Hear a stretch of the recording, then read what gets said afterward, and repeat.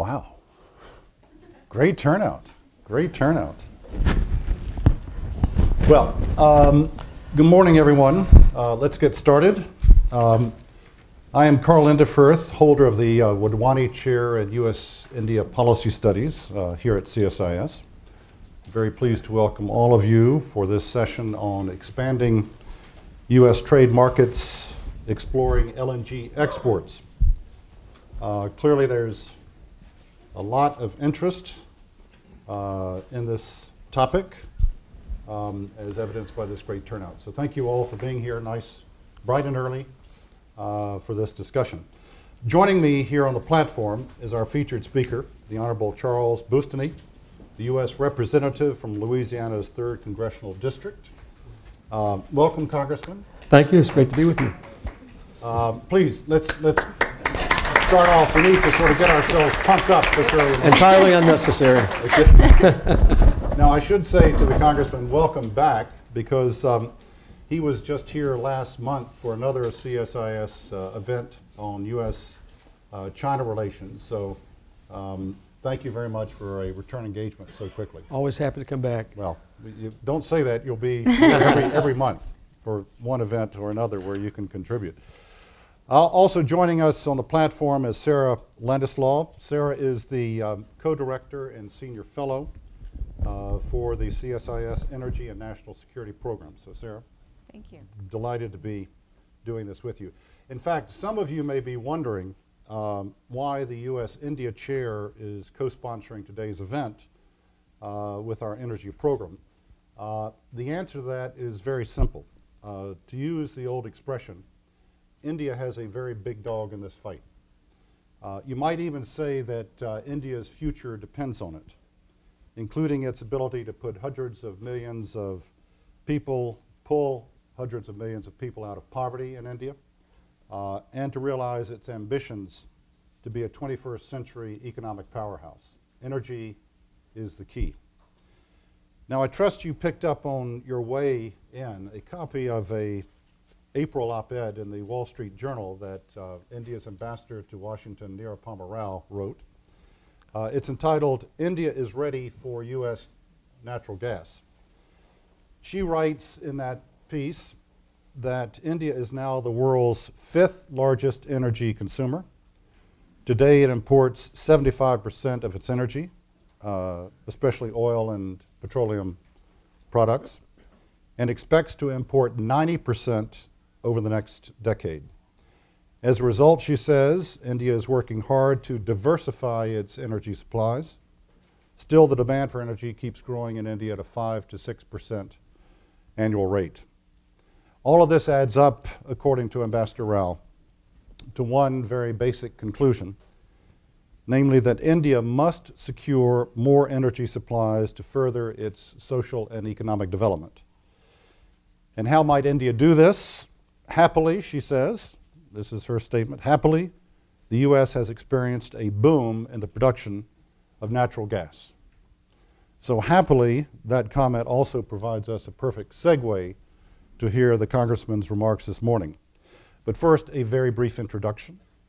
The Congressman's bio was also available as you came in, so I will not repeat it here, except to say that he was first elected to Congress in 2004, and he presently sits as a senior member of the powerful House Ways and Means Committee and on its subcommittee on trade.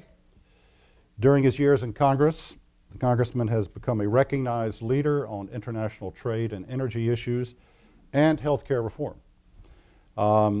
Trade and energy, of course, are a natural fit for the Congressman since much of America's energy flows through South Louisiana. Healthcare is also a very natural fit since he is an MD with more than 30 years of clinical experience. So we now look forward, drawing on both that MD and his other experiences, to hearing his prescriptions on U.S. trade and energy policy. I had to use that, the prescription thing. So, Congressman, the podium is yours. When I first ran for Congress, I outlined a platform called A Prescription for Prosperity. It, sort of play on the doctor thing. But exactly. Just to start off, my district in Louisiana is a coastal district. It runs from the Texas border to the central coastal area of Louisiana, about an hour south of New Orleans. So I represent most of the coast of Louisiana, and it's an energy working coast. And we're also the epicenter of what's happening in many respects with the natural gas world, because the Henry Hub, which is the pricing point, is in my district. I have 5 out of the 18 or 19 LNG facilities, export facilities that are in the works, located in my congressional district. And many of the companies that are engaged throughout the U.S. Exploiting shale formations for oil and gas are in my district. In fact, when I fly back and forth between Louisiana and Washington, typically many on the plane from Houston, the leg from Houston to Lafayette, which is my hometown, are working in the energy sector. Some coming in from international work, others working around the country. And of course, we've seen all of the tremendous changes that have occurred because of new technology with hydraulic fracturing and horizontal drilling. And I can tell you, having been to some of the manufacturing facilities that create this technology, it is truly space age. It's an amazing thing to see. And it also makes one realize that manufacturing is still very much alive and well in the United States. I've seen also that back in 2005, we had the creation or the construction of new LNG import facilities, because we thought we were going to depend more and more on LNG imports. And I was, in fact, at the Sabine Pass facility in 2005 for its grand opening with then Secretary Bodman, Secretary of Energy. And it was anticipated that the U.S. would be importing more and more liquefied natural gas. And wow, that has really changed immensely just in the last few years. And energy markets have really changed immensely. So as I view this, there's a convergence of a number of events that I think are important to put this in perspective. One clearly is the major changes we're seeing in energy markets, not only energy markets in the U.S., but energy markets globally. Certainly North America, the U.S. and Canada, have emerged as major producers. The shale gas and now oil opportunities have created export potential for the United States, whether it's liquefied natural gas, refined product, and potentially even oil exports, which will be an interesting development depending on how this plays out. We're seeing a lot of uncertainty in the Middle East, traditional supplier of energy. This is changing daily in front of us. I don't think any of us really fully know where this is going to end up. Thirdly, the United States has intensified its engagement in Asia, a welcome opportunity because of what's happening in Asia with growth, trade, and so forth. And of course, the big initiative is the Trans-Pacific Partnership. But with growth, rising demand for energy in Asia, we're seeing that demand having major impacts on energy markets. So does this create resource nationalism and security problems? Or is there a way to solve this going forward? And I would submit that if you look at all of these developments together, North America could emerge as one of the great opportunities for exports into Asia to help fill that rising demand, provided we get policy correct here in the U.S., and there are a lot of challenges there. So how does this all fit in with India? And India is not in the TPP, so is India going to be on the periphery? We're talking about the second largest country in the world, a burgeoning democracy, a powerhouse potentially with regard to international trade. And I would submit that our trade relationship, the U.S.-India trade relationship, is underperforming.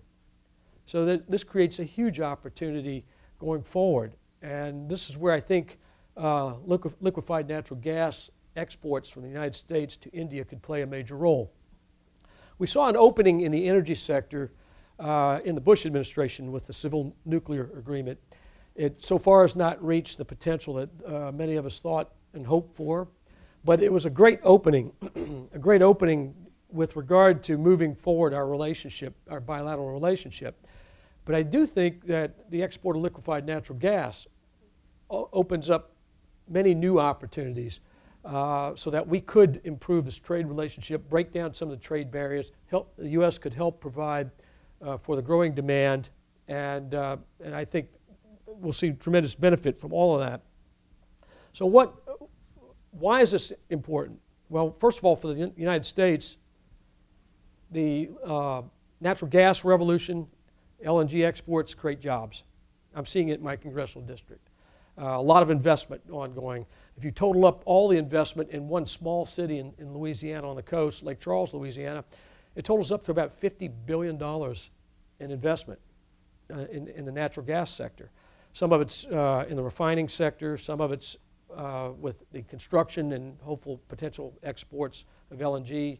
So we'll see petrochemical exports. Now we're seeing this for the first time in quite some time, since the 40s.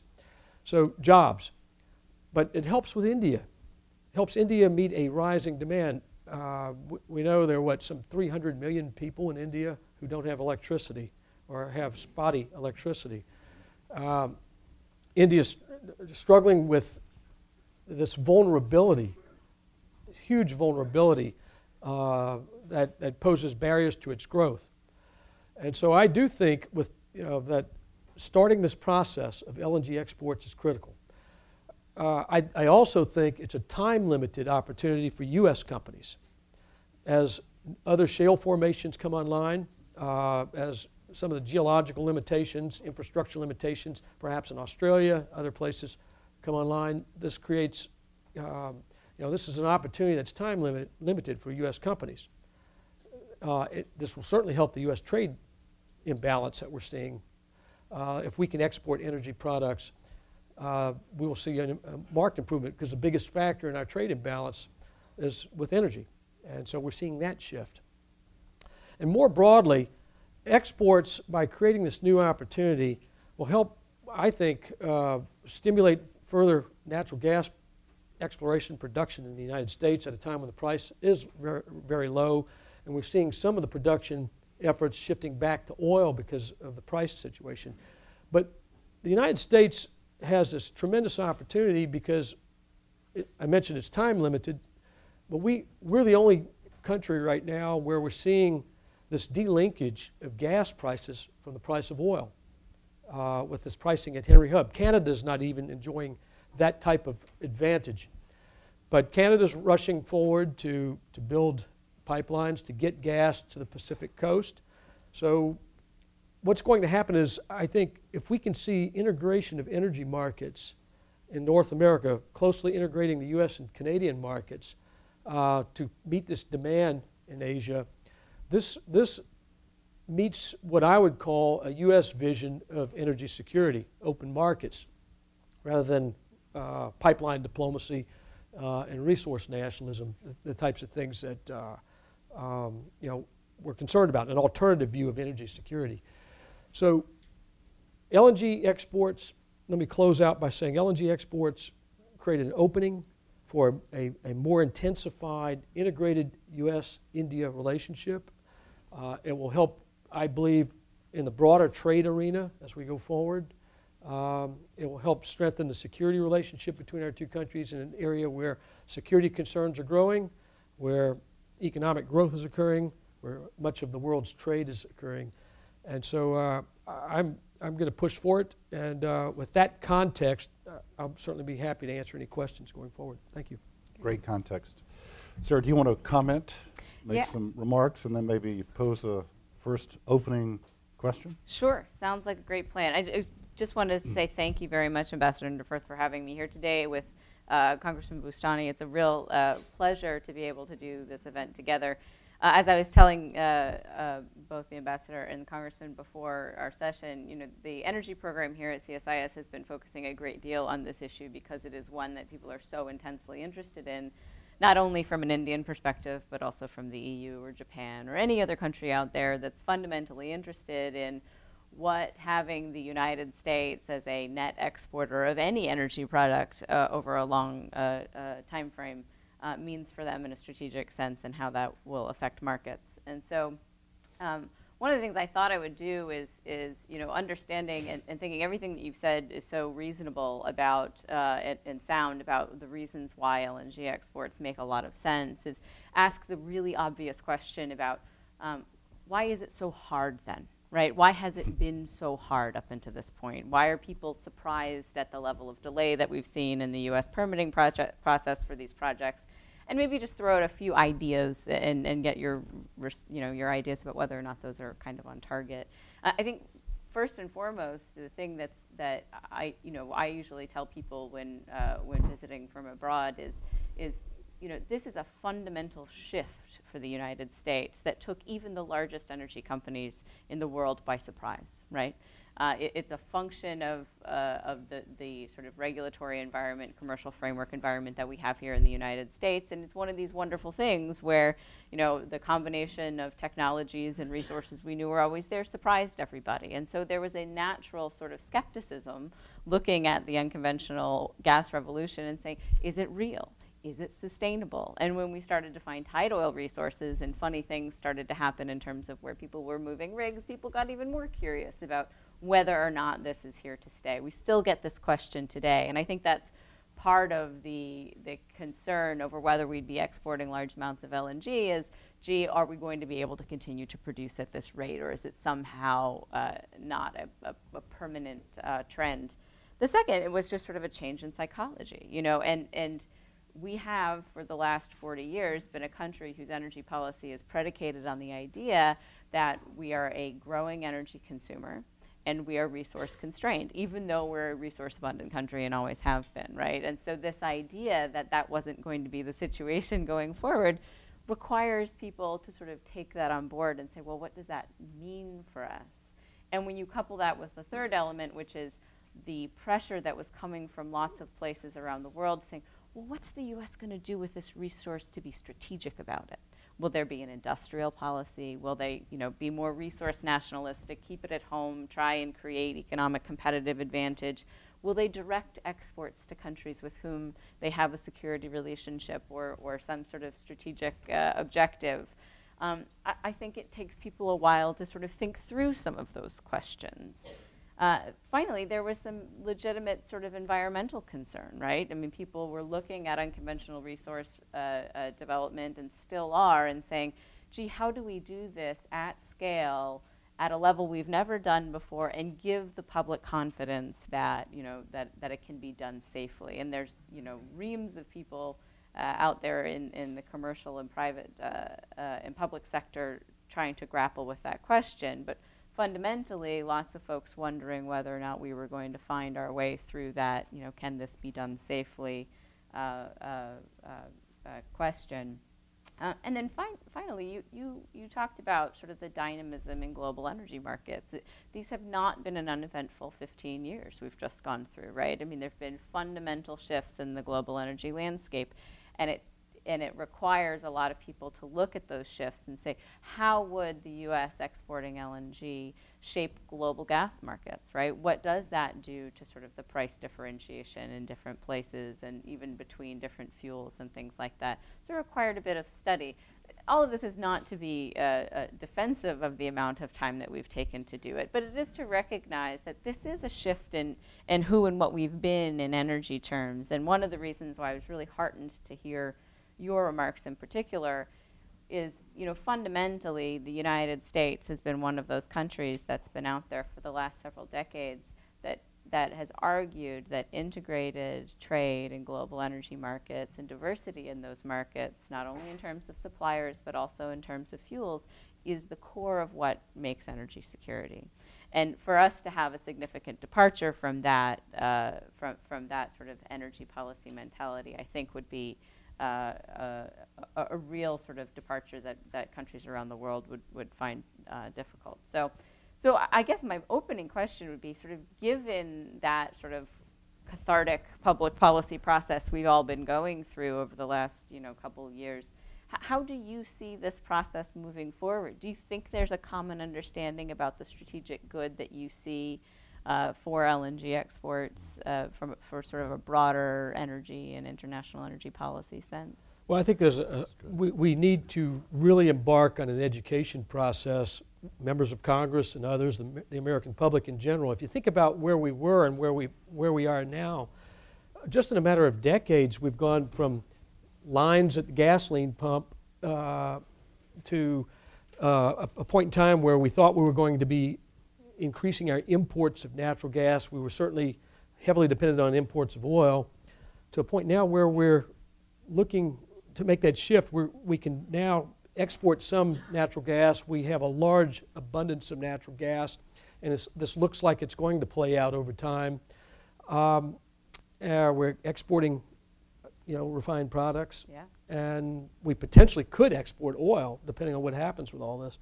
But we have to bring the public along on this, and there are going to be some challenges, because there's a mindset in the U.S.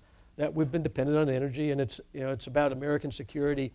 But I firmly believe that our view of energy security should be diversification in sources of fuel, diversification in the types of fuels and sources of energy as well.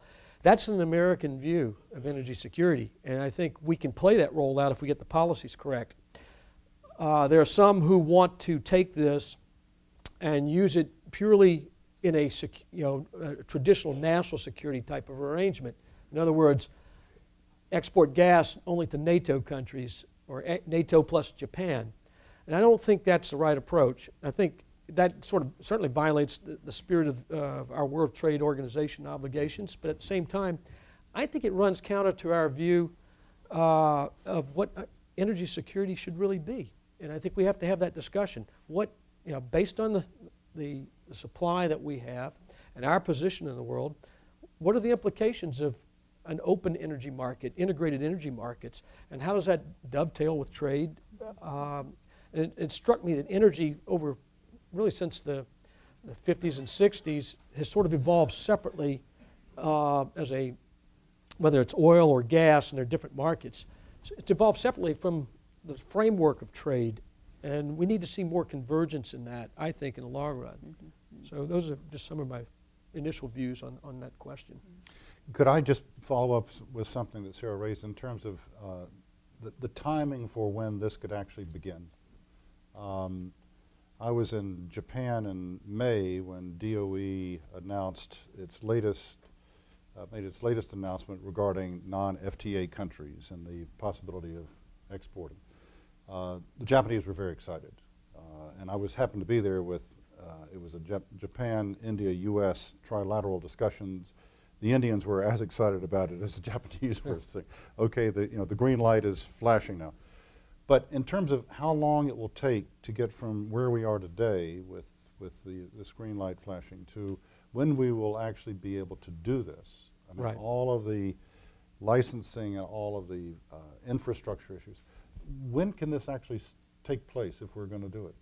Well, the one company has received the Department of Energy license and has gone through the process, and it's anticipated, I think, sometime in early 2015 that they could actually export the first amount of gas to countries or entities that have locked in 20-year contracts. That company does have a 20-year contract with Gale. I can't recall the volume of gas right offhand that they're going to export to Gale, but that's in place. And a second facility has just received the green light just over the Louisiana-Texas border in Texas. And we're waiting to see what's going to happen with the Department of Energy. In fact, I know I've written letters to the department trying to get a sense of their timeline, what's holding all this up. We just yesterday passed an energy and water appropriations bill, and there's language in the bill that asks the Department of Energy to show us why they're delaying this and how could this be expedited, lay out the process so there's more certainty going forward.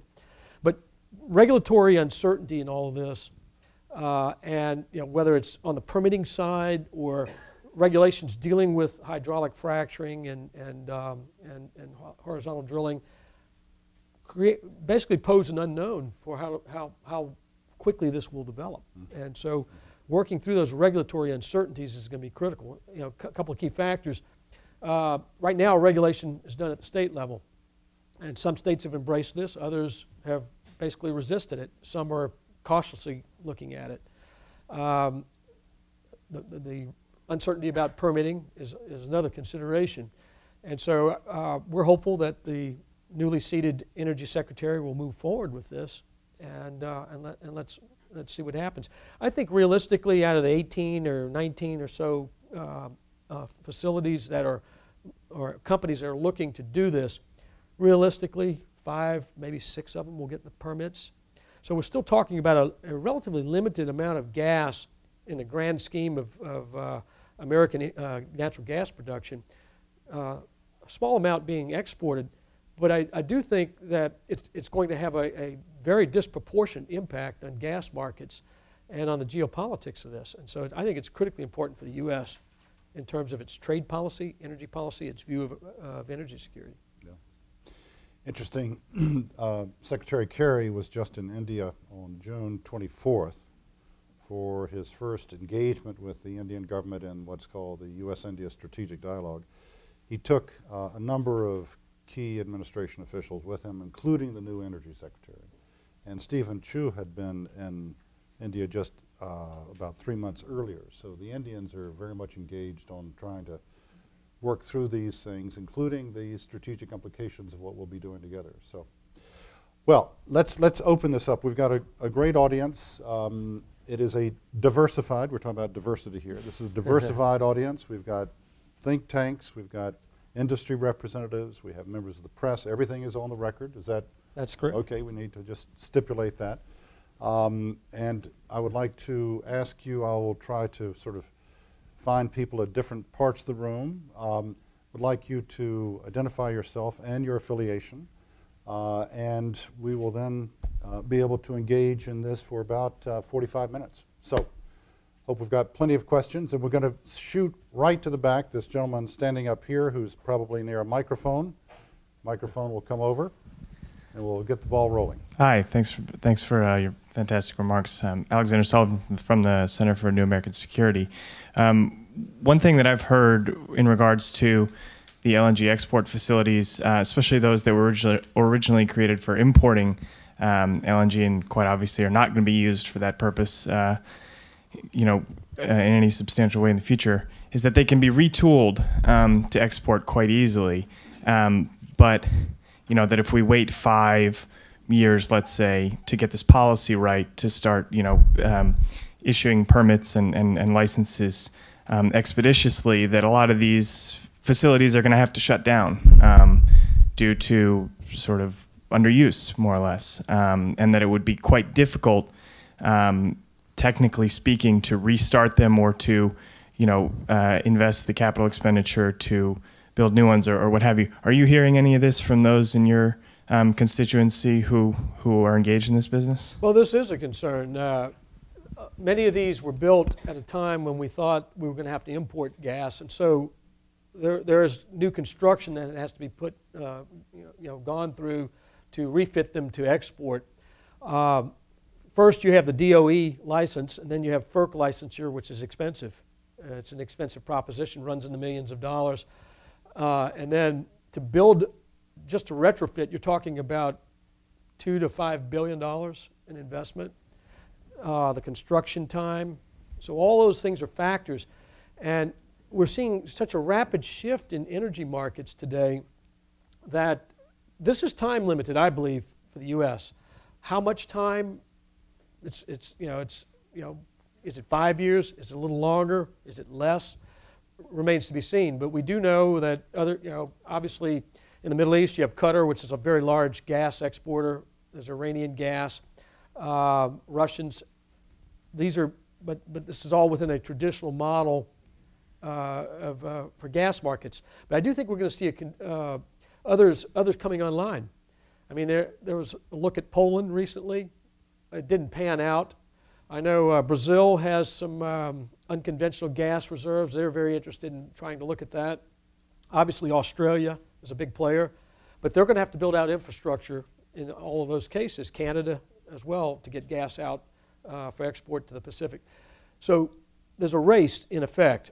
How long does the pricing differential with this delinkage at the Henry Hub last? Is there going to be a convergence of pricing globally? Right now we have basically 3 different price regimes. There's an Asian price regime, European, and then the Henry Hub pricing. How long does all that last? There are a number of moving parts. My position is let's expedite the permitting so that these facilities can be refitted or constructed, and let's move on with it, because what are the benefits? We reduce our trade deficit. We create U.S. jobs. In fact, one of the bright spots in this sluggish U.S. economy has been in the energy sector, where we've seen employment growing as a result of this.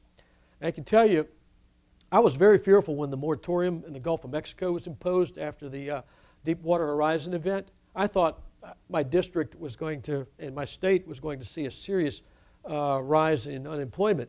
And the only reason it did not happen was that we saw a shift, because the timing just happened to be fortuitous. We saw this shift into unconventional oil and gas. And a lot of these companies shifted. So the point I'm making, I guess, in general terms is this is time limited. We have to get our policy in place so we can move forward, because it's a win-win for the U.S. and for those partners around the world that partner with us, such as India. Do you want to say?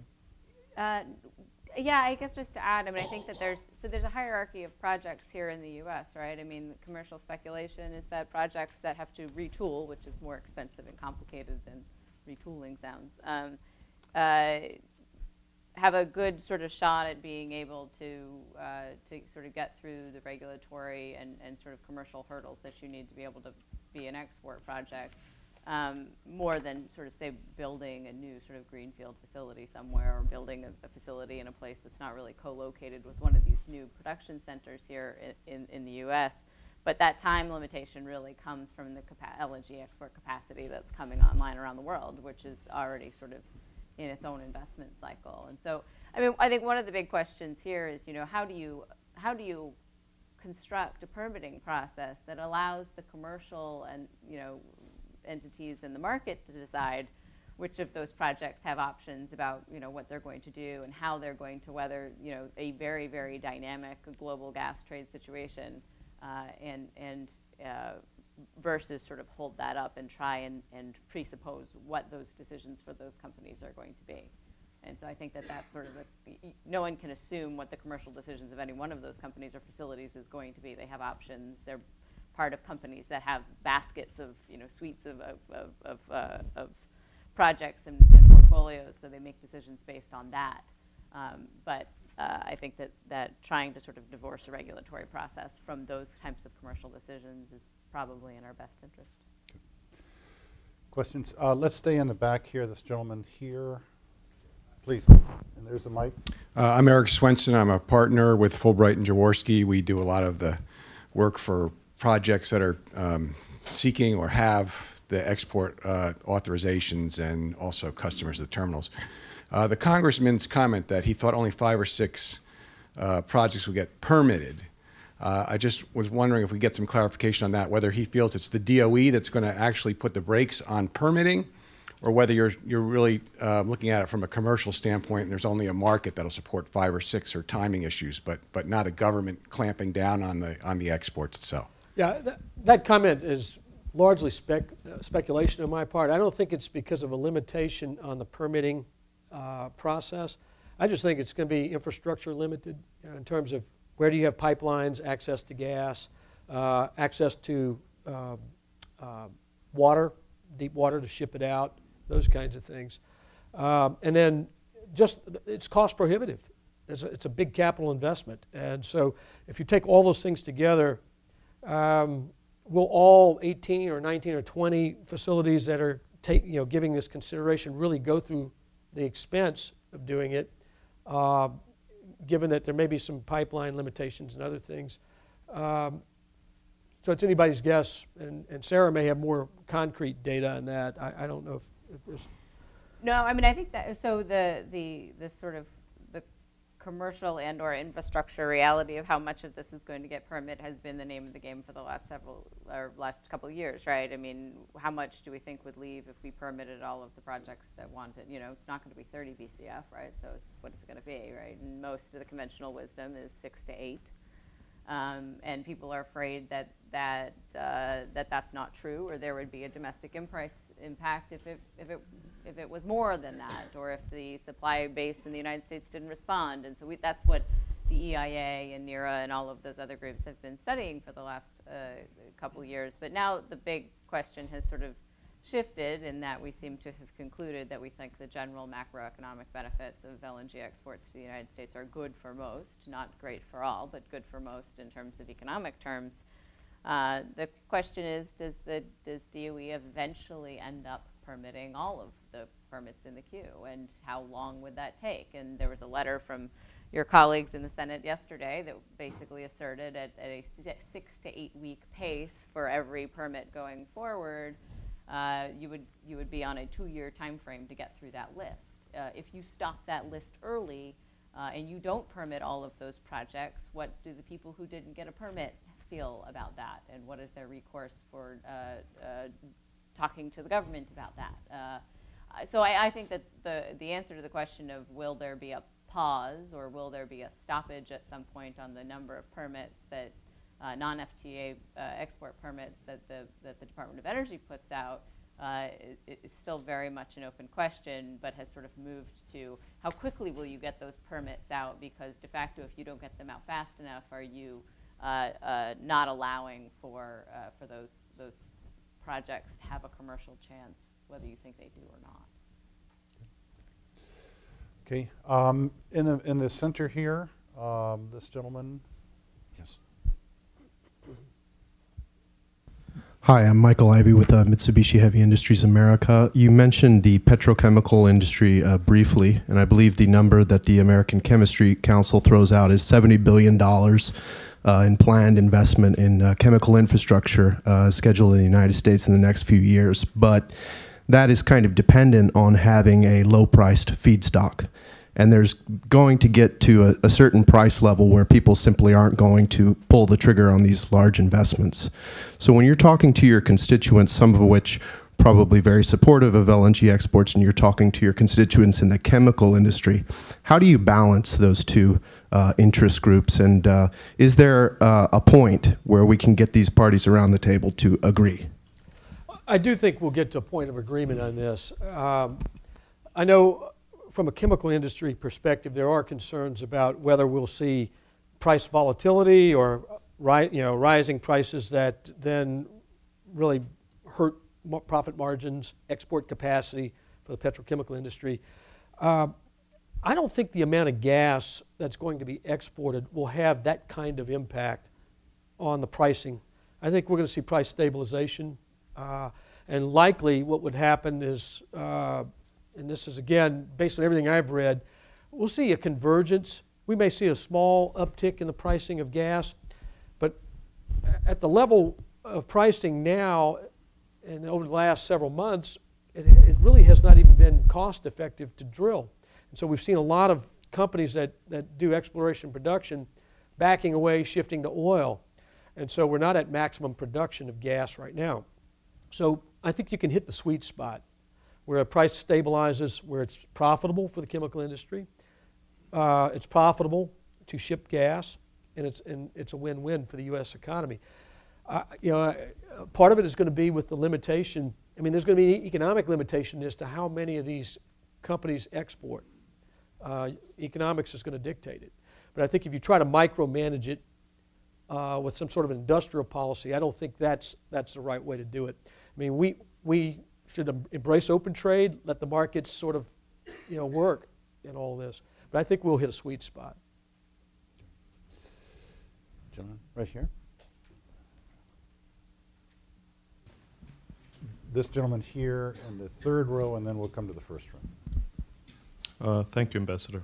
David Lewis with Manchester Trade. We're export advisors to Sabine Pass Cheniere Energy, so thank you for your support, Congressman.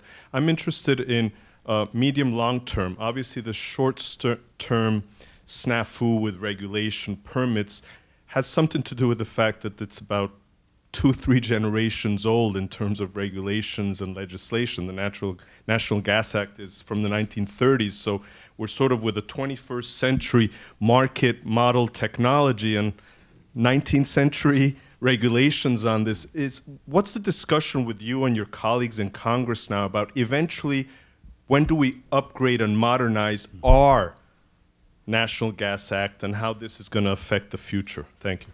That's a really important question. It's something I've been giving consideration to. I don't know if other members of Congress are thinking about this just yet, but under the Natural Gas Act, there are a couple of qualifications for that would allow exports. Obviously, if we have a free trade agreement, it's allowed.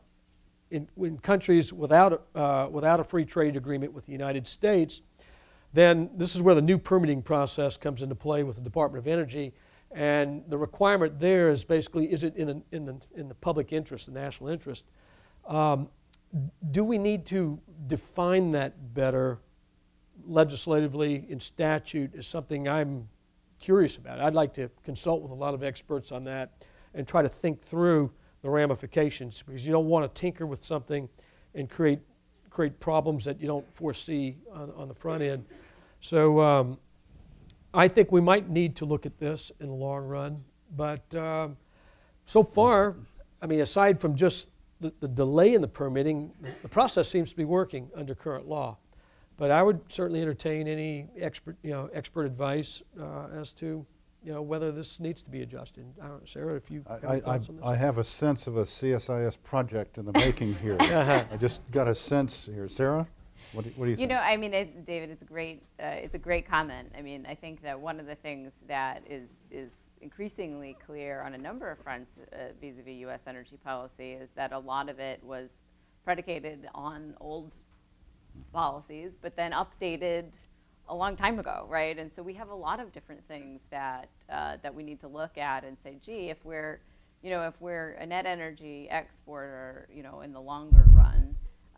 How do we think about the SPR? How do we think about, how we govern infrastructure projects that are cross-border or export licenses? How do we sort of think about these things? And I think you're right. Once upon a time, it was a sort of a binary world, right? Trade relationships were between two countries, and you had a fairly straightforward relationship with them on a variety of trade fronts. I mean, one of the things that's exceptionally complicated that the Congressman alluded to earlier is, we're one of the largest petroleum product exporters in the world, right? And which political person among us likes to explain to the average consumer about, why they pay what they pay at, domestically when we've got all this new, oil and gasoline and diesel and this sort of energy abundance mantra, right? It's not, as people who look at the counterfactuals often tell me, if we weren't producing what we're producing today, you'd be paying a heck of a lot more. So, but that's always a hard thing to sort of, convey to the public. And so I think that the real tricky thing is the sort of common sense things you would do to fix it, right? Like say, so what is the national interest, right? How would you define that?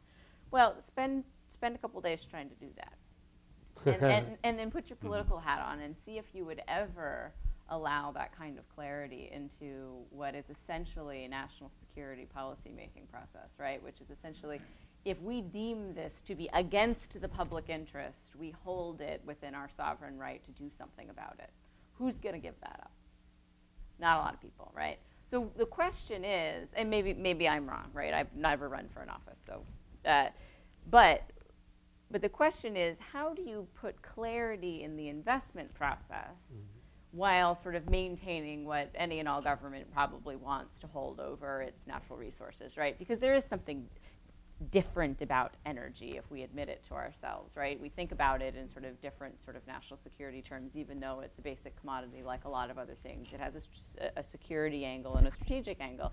Until that changes, the question is, how do we put a process between ourselves and the export process or any other sort of policy decision making that sort of puts some room between the politics of the process and the regulatory structures, so people don't feel like gee, I know I can get my safety permit and I know I can get the commercial aspects of the deal and the financing done. I just don't know when it goes into this black box whether it's ever coming out the other side, right? And so putting some detail around what that process is, what the public, hearing process would be, I think is maybe the area where you get compromise on those kinds of things until we're a little bit further into this shift, and maybe we'll feel more comfortable about how we deal with those national interest decision-making processes. Okay. In the front here, and then we're going to swing around to this side. Yeah, coming in that direction. It's a challenge to get to everybody. It is. My name is Asmuk Shah from Business Times. First of all, I congratulate the CSIS for organizing such thought-provoking symposium, which is not only the national security but for international affairs.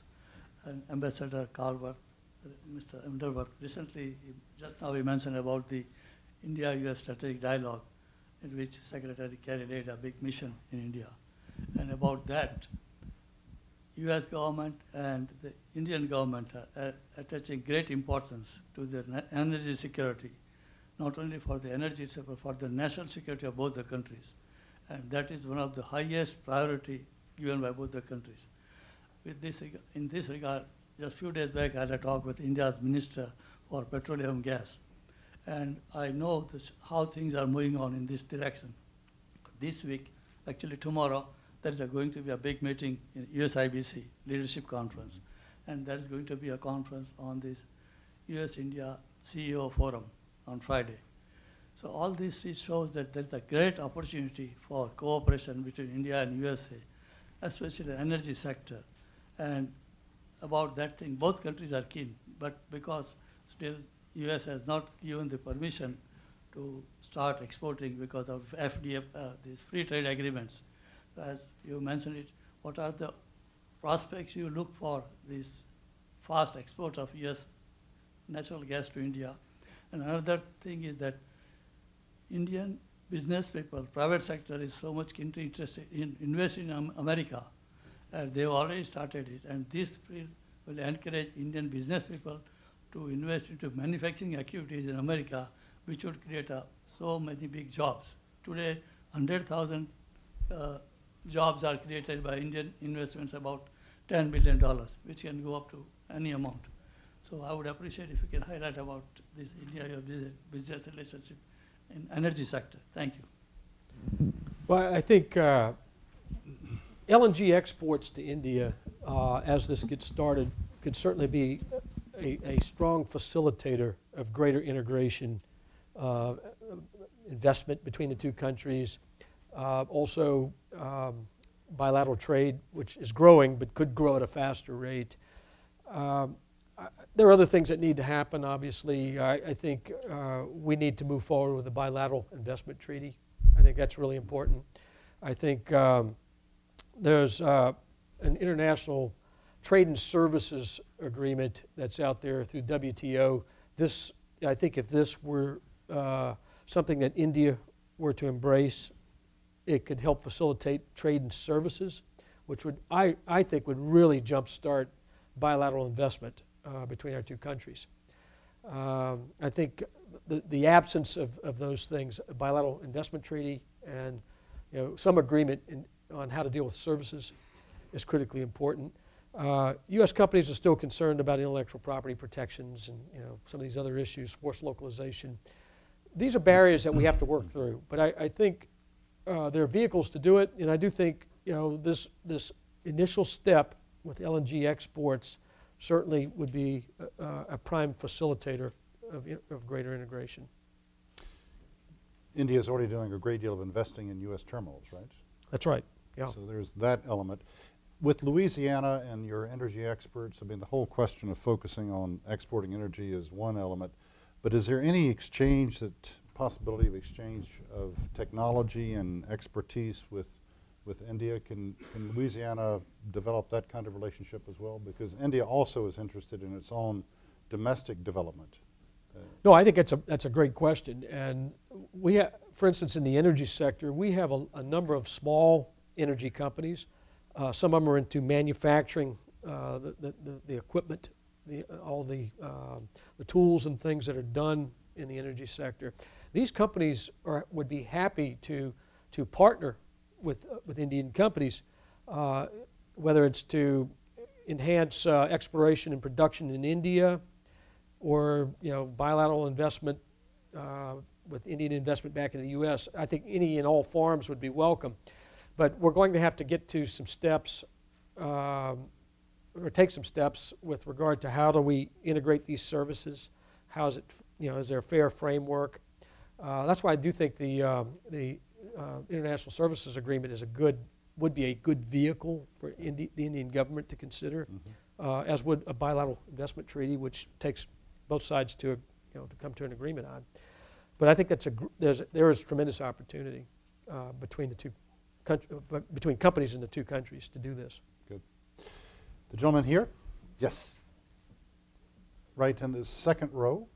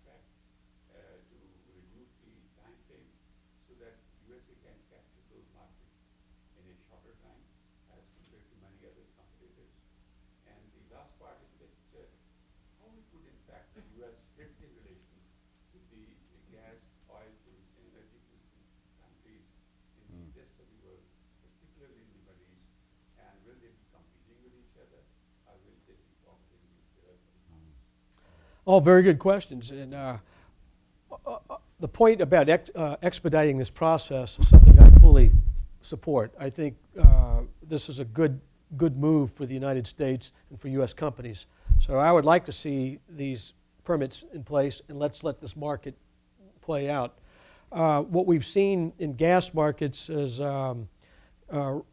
certainly from very isolated, segmented market to regionalization. We've, of course, seen how the Russians and others have conducted themselves with this, using it for gas for political purposes. It's a very healthy change in the market to have U.S. companies, through open contracts, open markets, conducting this type of work. Would there be competition with perhaps with Qatar and other countries? Yes, possibly. It'll be based on price, and I think that would be a healthy development. But sort of underlying all of that is the grave uncertainty we're seeing in the Middle East right now politically. We don't know. I don't think any of us know how this will play out. Will it affect the Gulf states in the near future? There's uncertainty, and so having diversification of supply, I think, is very important. And so it's not just India. I mean, these companies are working out 20-year contracts with Japan and other countries, and it will be open. And I think that's I think an American view of energy security that's mutually beneficial. Sarah, do you want to address that issue of, with the U.S. as an energy producer, how this is going, the relationship with other energy producers? Sure, yeah. I mean, this is a new development. How is this going to play out?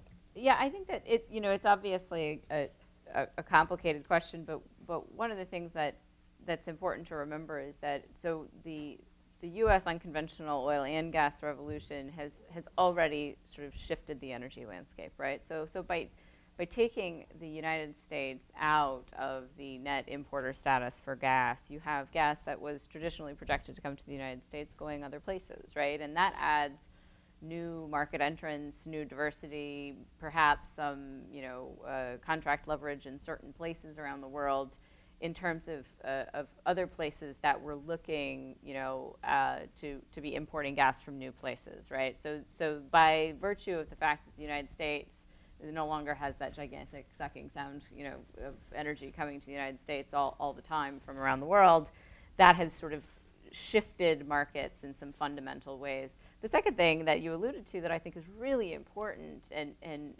to remember is we are not the only place around the world that has these resources, and people are thinking strategically about how to develop their own. Several months back, we hosted Minister Naimi, the Saudi Arabian oil minister, and he basically said, I'm really glad you have a lot of unconventional oil and gas. We do too. So, so they're starting to look at producing unconventional shale gas in Saudi Arabia, which is certainly, going to be an interesting development for their own sort of domestic energy needs as well. India is doing the same, places like China doing the same, Argentina, Brazil. You're starting to see this, Mexico. All over the world, people reevaluating their own resource base. So it's given this level of resource optimism that is causing people to, as you say, sort of look at their own strategic energy platform and say, gosh, how has this changed for us? Is it a more competitive international environment? Or is it in how do our own domestic resource production strategies sort of fit into that? And so it's a very sort of strategic and dynamic landscape in that way. I would, though, caution that not all producer countries are the same, right? Some of them have a very sort of mature and responsive and flexible production outlook where they can respond to a lot of different, global market environments depending on how they run their own sector, and others don't have as much flexibility. But compared to, 5-6 years ago, when we were just looking for how on earth we were going to be replacing all of the energy resources that we need, to meet future demand, to one right now where, we have a global outlook that seems a little bit more well supplied, it doesn't necessarily directly link to a confrontational environment, right? There's just a lot more room for thinking about strategically how to work together on issues like this. That's good. Yes, sir. Along the side here.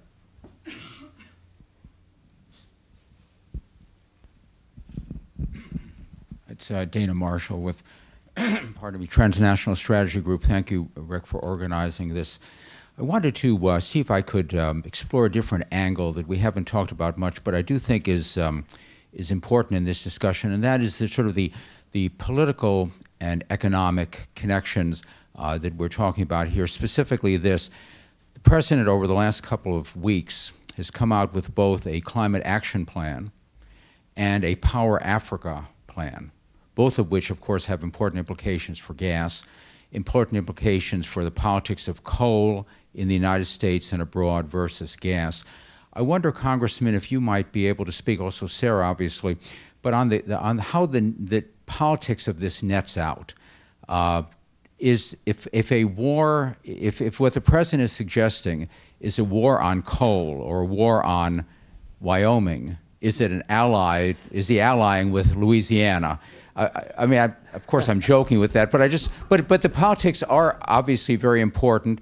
The political and the economic implications of this domestically on the action plan, and, for example, on the potential of putting American LNG into Africa for power and to reduce environmental concerns. Well, I don't know what the details are yet of the President's plan for Africa. I haven't seen any detail as to how that would be done, how it would be funded. Would it be opening up opportunities through the private sector, or is it going to be some government program? I don't know the answer to that. The perspective I have on this this recent announcement about emissions and looking at what's going on with coal, it struck me that the President's under a lot of pressure to approve the Keystone Pipeline. And he's also under a lot of pressure from environmental groups. So I might be reading tea leaves on this, but I'm thinking maybe he announced this emissions policy to give himself some space to approve Keystone later this summer. I mean, certainly the policy fits within his view of environmentalism and energy, but you know, that I suspect he's, again, I'm reading tea leaves, he may be trying to create some space to approve the Keystone pipeline, because there's no reason not to approve it based on everything that we have out there. And I think it's important. I mean, this will help us further integrate markets. That train derailment recently highlighted the dangers you have in shipping oil, especially through by rail, through population density areas. And pipelines ultimately are the safest way to do this. That's my thought on it, but I don't know any further detail. Sarah, I don't know if you've seen any detail on what they're proposing for Africa. Yeah, so I mean, I think on both plans, I'm gonna be sort of apolitical here, and I genuinely believe I don't look at this as through strictly sort of like political lens, as sort of the war on coal piece has been sort of used as a descriptor of the climate change plan. I think for my money, I think that the Obama administration fundamentally believes that they need to do something about climate change, and they're trying to be politically pragmatic about what is possible for them to do in the time they have remaining. And I take it as genuinely as that. And so when you look at what the climate change plan was that they put out, it had several component pieces. One was, you know, reducing emissions, and much of that comes through power sector energy efficiency regulation, and that's the part that's been deemed war on coal.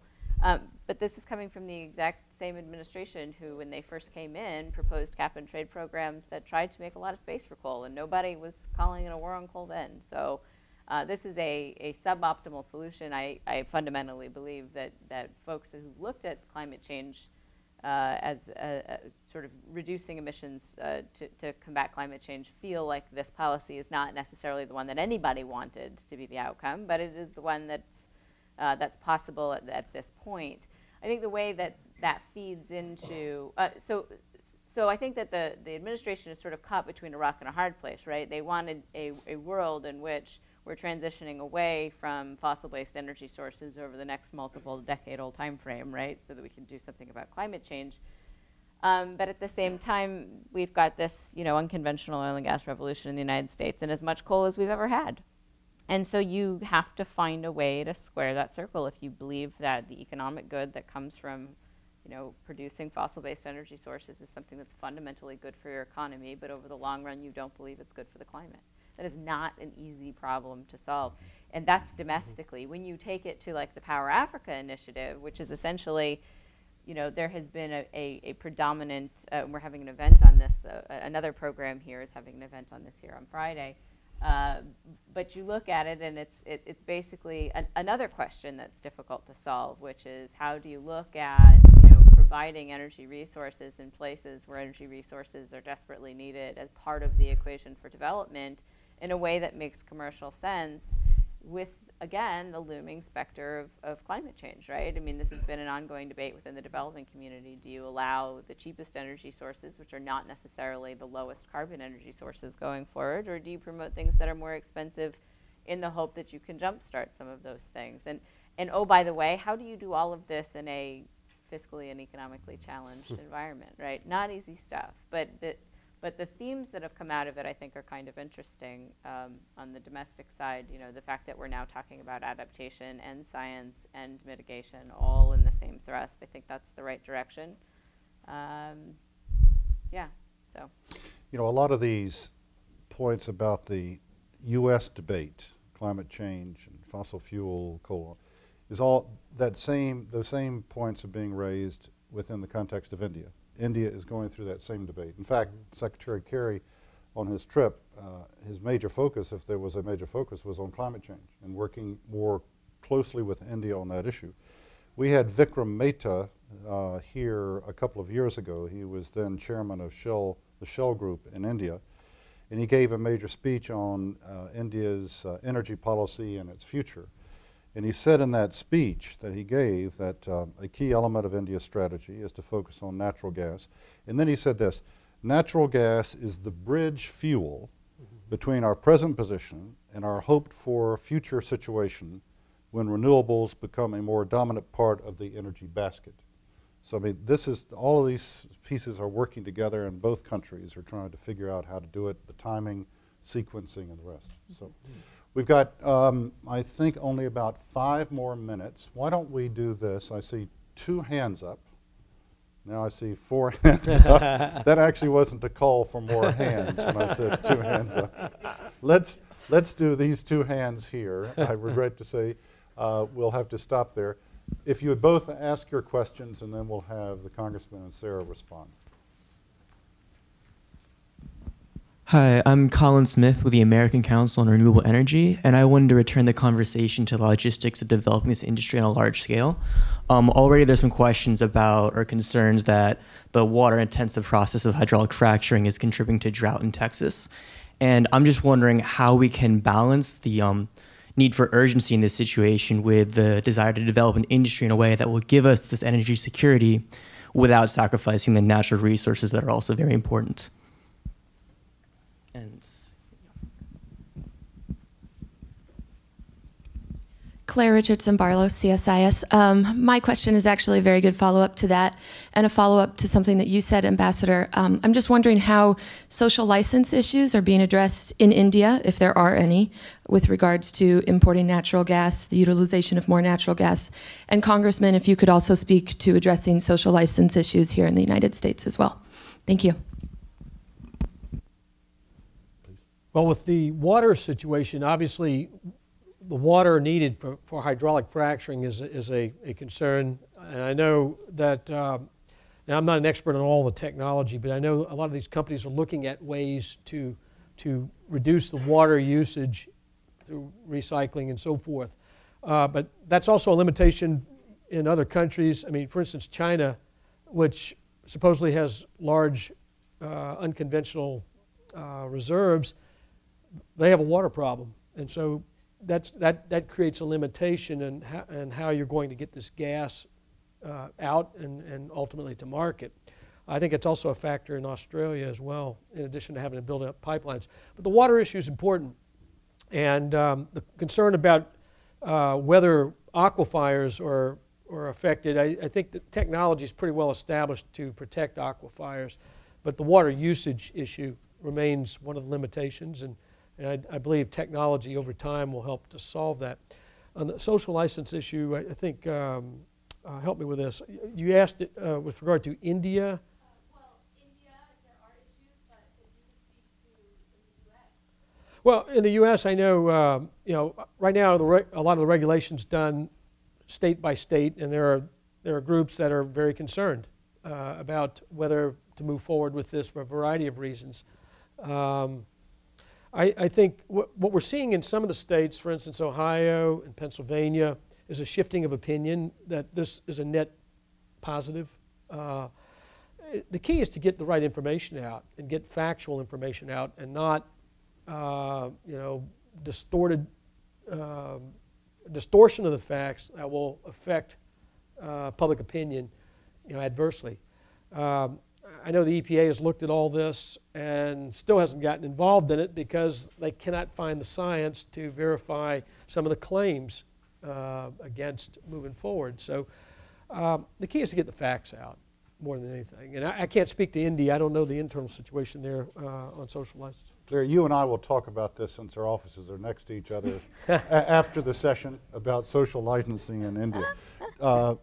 Yeah, just real quickly on both of those issues, they're both exceptionally important. We spent a full year talking about unconventional gas development as it's being managed here in the United States, and a huge part of that conversation was around people's concern over the ability to do this safely, and part of that had to do with water. Now, the one thing we learned is energy politics are less complicated than water politics, right? That's something I've learned over the years of doing energy. If it's a battle between energy and water, water will win.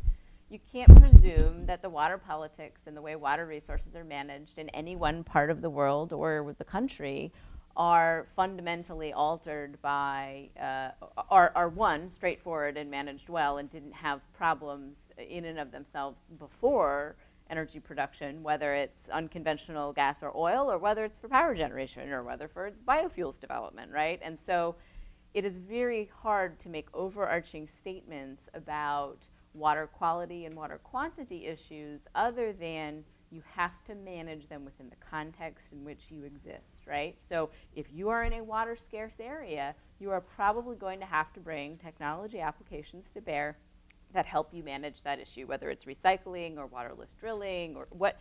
So part of this is trying to figure out where those places that, where that's a key issue. In a lot of countries around the world, the big question is, will they be able to bring those technologies to bear in a way that's cost competitive, right? Or will they be using their water resources that they used to use from some other, purpose for this because they think it's more economically viable? These are questions that I think are getting worked out on a case-by-case basis. The water quality issue is a whole different ball of wax, right? And I think that's being able to make sure that you manage water resources in a way that doesn't degrade the overall resource. And that's what a lot of the regulation that you're seeing in a lot of places around the United States is focusing on. And the social license piece is the most important thing that everybody always brings up, but nobody has a very straight answer to, right? I mean, we talk about it. Every meeting I ever have dealing with unconventional oil and gas, we talk about this social license question. And really, I think one of the things that we concluded in the study that we did is social license isn't something you earn, right, and you're done.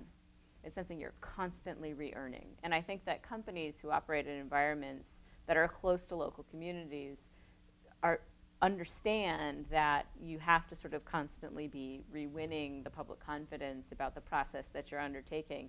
And I think that there's been the nature of how this development happened in the United States means that we had the development and the conversation about how people felt about it, right? Because local landowners were basically able to make money off the resource being developed, and then communities sort of got involved and everyone got up to speed. I don't know any other country around the world that wants to do that, right? So now what's happening is you're seeing other countries have their conversation about social license first and say, gee, do we feel like these are risks that we can take? And it's a fundamentally different process than what we had in the United States. But